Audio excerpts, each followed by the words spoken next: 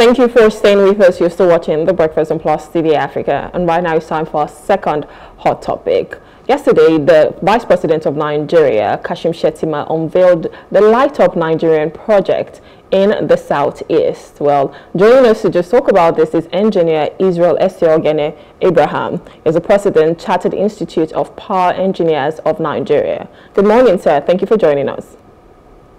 Thank you for having me. Okay, so we're talking about Project Light Up Nigeria, and this is happening in the Southeast region. So the Vice President talked about it yesterday, and it's supposed to, just have like clusters of lighting up certain region. What do you think about this?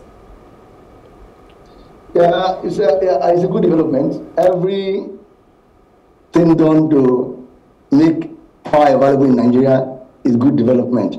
No matter how small or how minute it may look like, whatever efforts being made, either from government, from individuals, as long as it's being done, either in clusters or in the grid as we know it, they are all good developments. So I think it's a step in the right direction.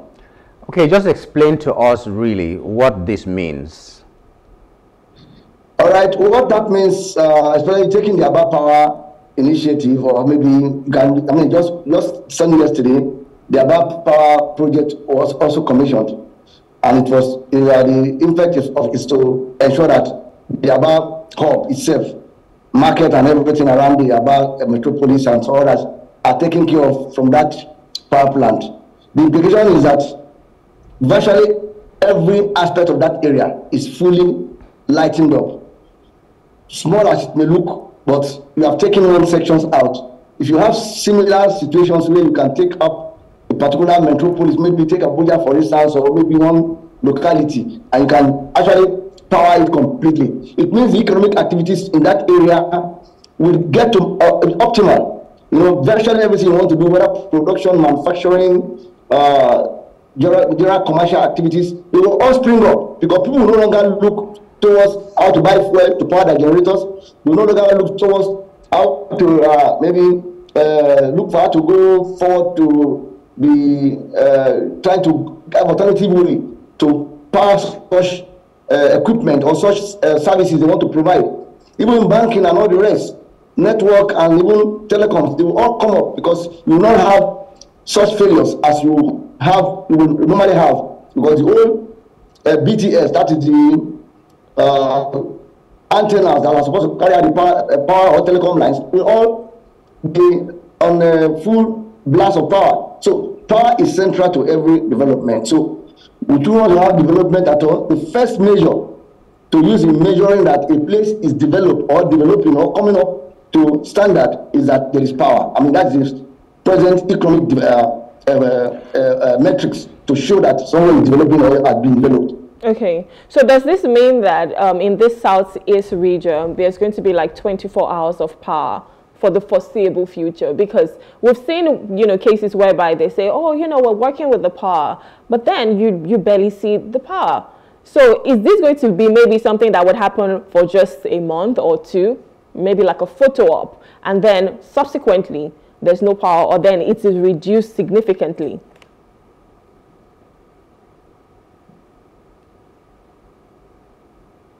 Hello, sir. No, I don't think so. I think the Abba project, for instance, I'm just using the Abba project as a kind of example of what we are trying to discuss here.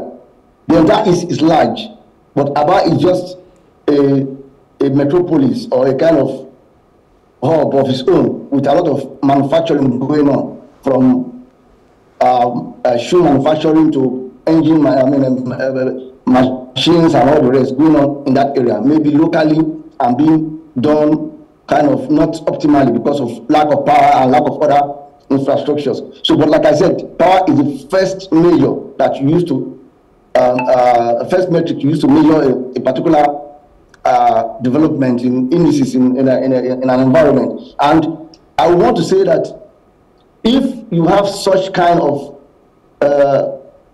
project replicated in different other locations, maybe Enugu, for instance, Umuahia, and so on, Abakaliki, and all the rest, that's how you can now have them in clusters to come up to have a situation you can say there's no failure in supply.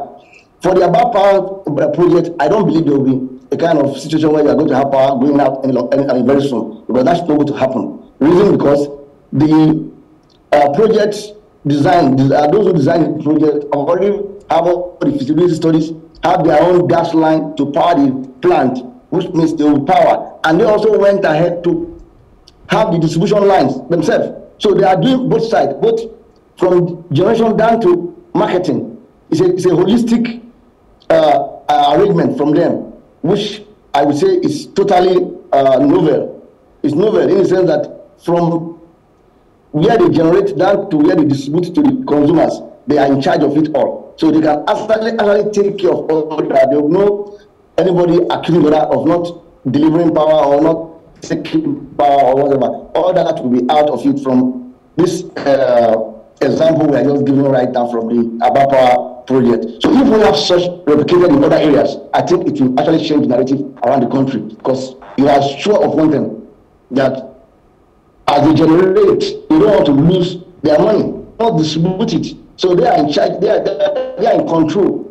I mean, I'll put it that way, they are in control of that value chain within that hub by themselves. They know when and how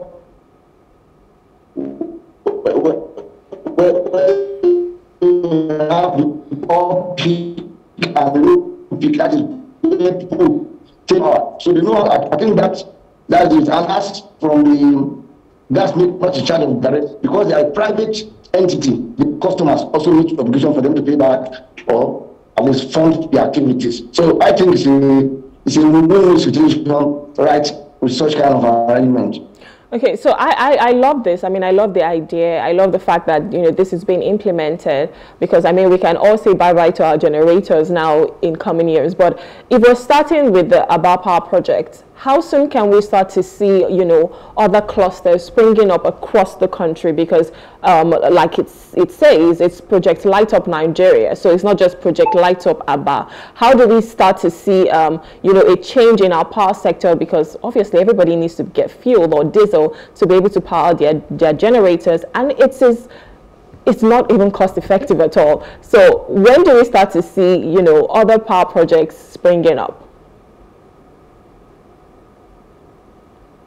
Well, I would think I want to say that other power projects are actually coming up gradually, maybe not at the speed at which the Abba project has now been fully taken within the past few months, because the Abba project has taken almost 20 years, if you know, from reception. It's just with a lot of bottlenecks here and there. Yeah. I want to believe that the breakthrough of this project will actually give room for others to come up quickly, because you will learn from all whatever cases or whatever kind of issue and issues and whatever might have held up this very much up to that 20 years before it begins production. Same things. I want to believe that will come up. So the federal government and the state government and the individuals will to use this narrative or narrations that pass through this situation to be able to now deploy their own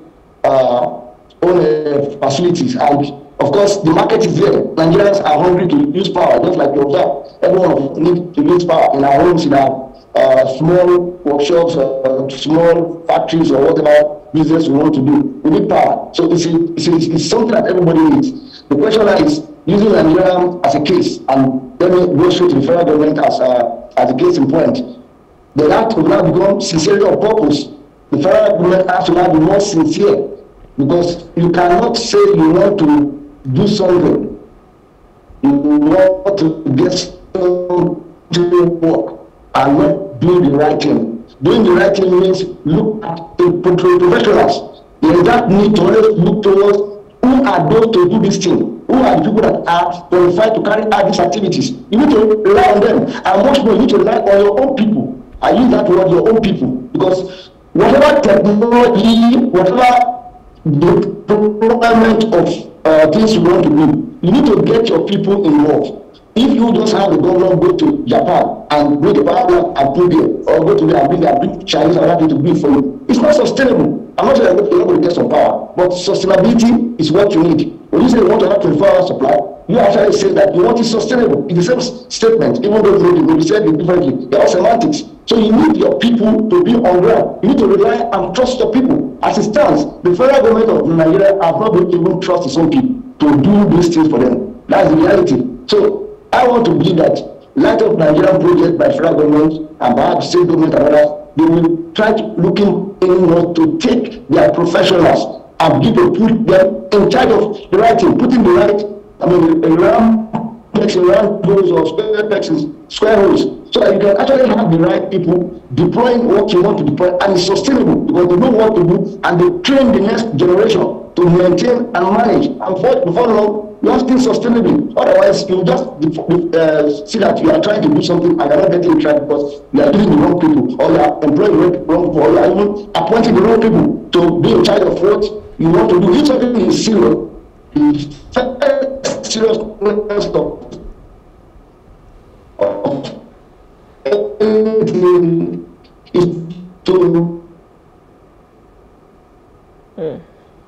Hello, sir. I think his audio is a little bit bad. So one question I was going to ask about this whole Light Up project. I mean, like I said, I want power all the time, and I think power is like, you know, a major thing in Nigeria. As he has said, you know, even economic development, you know, relies on power. But then, are we going to really see the power?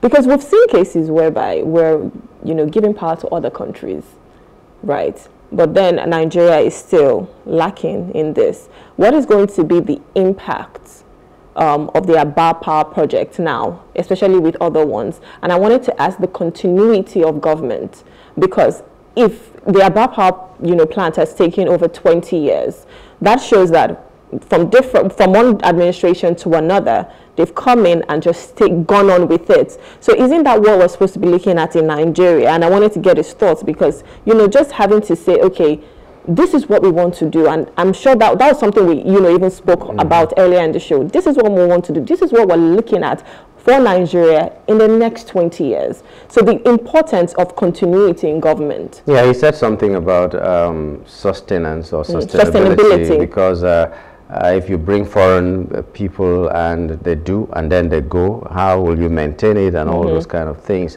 And I was just asking myself, are people really that trustworthy? When you give them buildings to build, you give the professionals they want to cut corners, especially now that the cement is very, very high. I don't know how many buildings will be collapsing right now. Okay, so, but, you know, they have to work on themselves. Yes, I know that the government has not done much to build manpower that can do what they need to do and to monitor whatever they are doing. But he made a valid point that we should look inwards. Looking inwards does not just mean trusting someone with something, but also monitoring that person to make sure that he does the right thing at the right time. Okay, I think we have him back.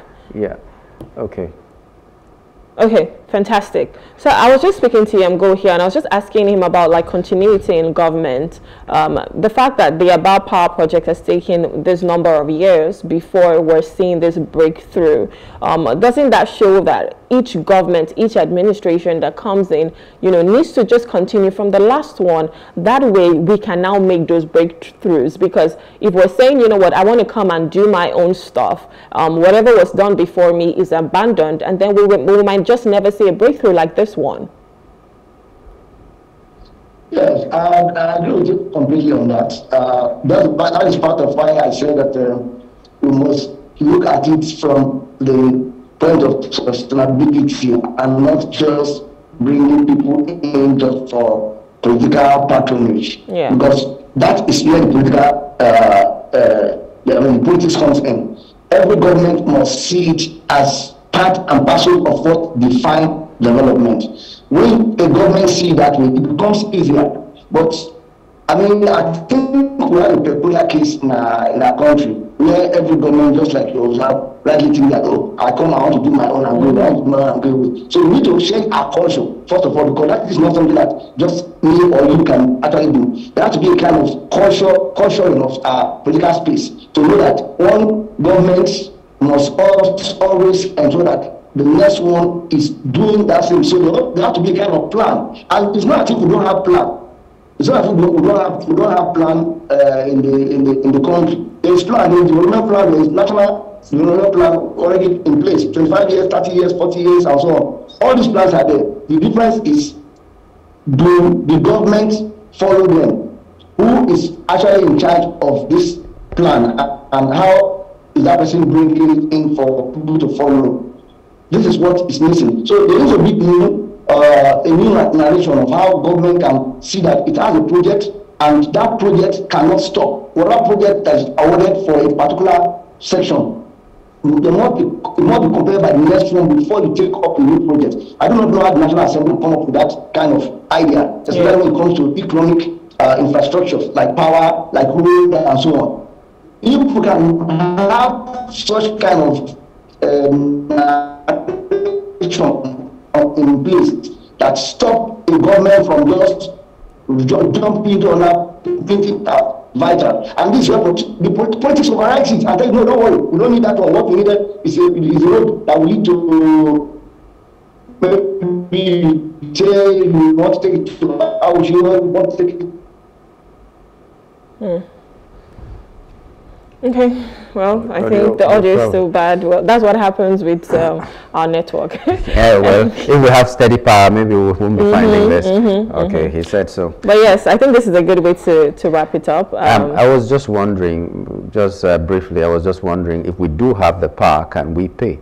Because it's one thing, it's one thing to have it, it's another thing to be able to afford it. So maybe we're not saying bye-bye to generators yet, because even right now, the places that have nearly 24 hours power supply negotiated with the people, the NEPAs we call them, you know, that we can pay more, so give us more power. So they've been doing that. A lot of estates have nearly 24 hours power supply every day, but they pay through the roof to get that. So will that be the same thing that will be replicated everywhere if we have steady power? That's a question that needs to be answered. If we cannot have it cheaper than we're having it now, then it will be almost the same thing. Especially with the Minister of Power coming out to say that, you know, they subsidize electricity tariff, and we cannot, they cannot even subsidy on electricity sustain it. Anyways, we'll be speaking to Engineer Israel Esehoghene Abraham. He's the president, Chartered